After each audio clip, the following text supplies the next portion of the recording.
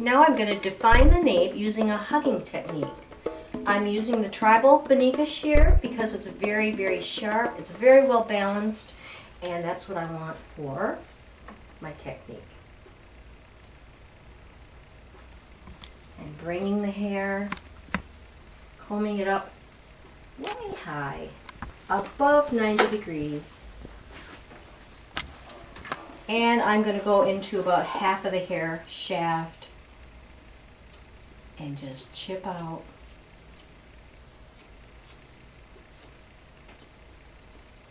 So that when I drop it, it's going to hug. In order to make this a little more shaggier, I'm going to use my DoWhacker, which is a razor that has 4 guards on it.